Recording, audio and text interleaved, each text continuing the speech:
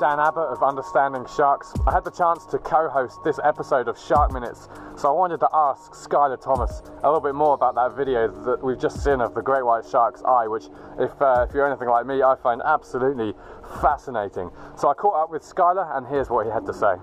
My buddy Andy Dellios and I travel the world trying to capture footage of white sharks. These are clips from Guadalupe, Mexico, South Australia, and South Africa.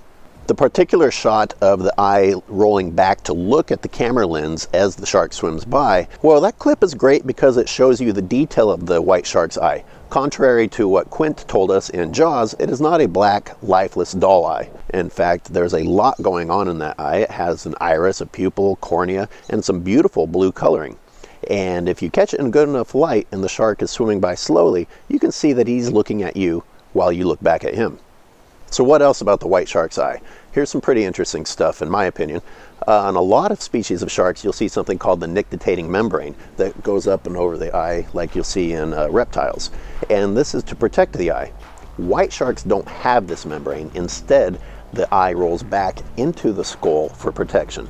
When the eye rolls back like that, then you see the white connective tissue and the sclera, which can make the shark look kind of scary too, because then you just have this white where an eyeball used to be. But this is for a specific purpose. The white shark needs more protection than your average shark because of what it hunts, which in its adult life largely consists of pinnipeds. Pinnipeds are not small, and they have claws and they have big teeth and they fight back. They're not going to die easily. So that's why you see in a lot of these sharks, you see scars right on their face from animals fighting back. In fact, I recently learned that they have cartilage back here to add extra protection right in that spot where the eye rolls back. As far as being close enough to the shark to get that footage, that's really up to the shark, because sharks in general don't want anything to do with us.